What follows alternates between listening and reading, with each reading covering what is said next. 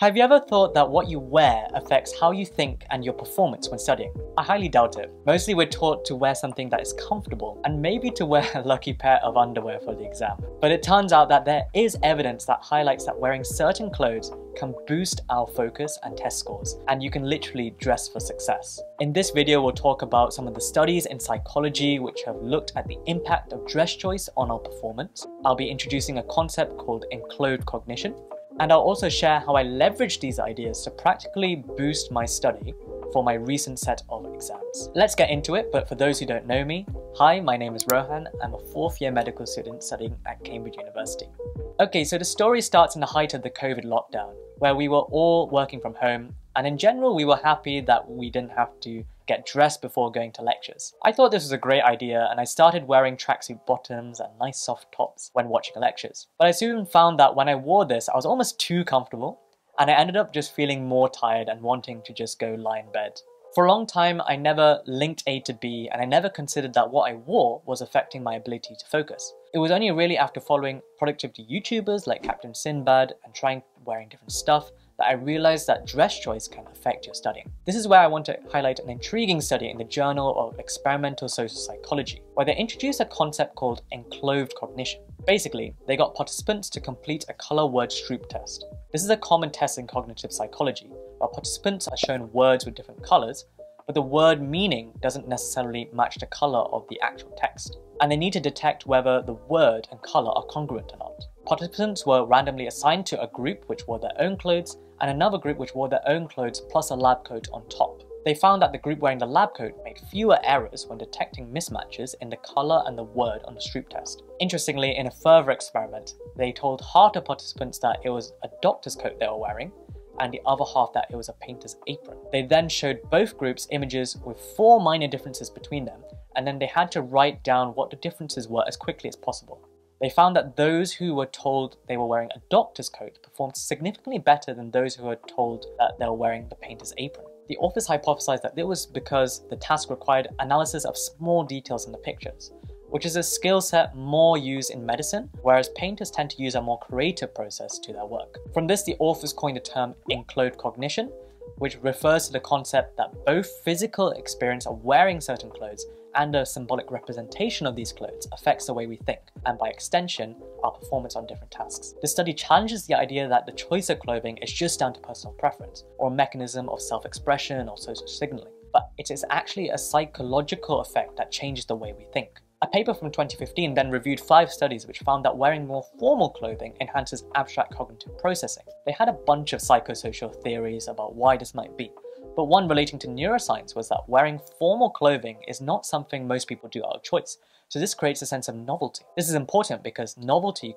causes the release of a neuromodulator called dopamine in the brain, which helps with focus, but more specifically with motivation and action towards a particular goal. And you can see why this might be useful in studying for exams or working on a project. Now obviously this is only just one paper, it wasn't a systematic review, so there may have been some bias when reviewing the literature, but there does seem to be an association with clothing and performance, and it would be interesting if more studies are done on this in the future. So let's make it a bit more practical. I'm not saying that you should go out there and buy fancy clothes just for studying in. That would be a bit over the top, but I think this can be used as a tool, or like some sort of joker card, to really increase your motivation and add that little bit extra oomph on the critical days of studying. Considering what you wear for the sake of productivity is probably most important on your pure study days, i.e. when you don't go to school, college or the office, but when you're just at home, for example on weekends. Because it's when we're at home and when we're trapped studying in our bedroom where we could potentially fall into bad habits. Rule number 1 is to avoid studying in your pajamas unless it's in the evening or night. This is because the brain is an association machine, and just like how in the study where they wore lab coats, the brain associates what you wear with different cognitive activities. So ideally we should change out of our pajamas when studying, as they're more associated with sleeping or chilling. I remember I used to get annoyed when my dad told me to shower and change before starting studying in the morning, rather than diving straight in, even on the weekends. But now I do that and I follow the same routine as on school days, and I find this helps me to get into the right frame of mind when studying. And getting back to formal clothes, I save this tool for really important days of study or when I'm struggling for motivation. For example, over the summer when I was studying for my neuroscience finals, most days we had no scheduled teaching.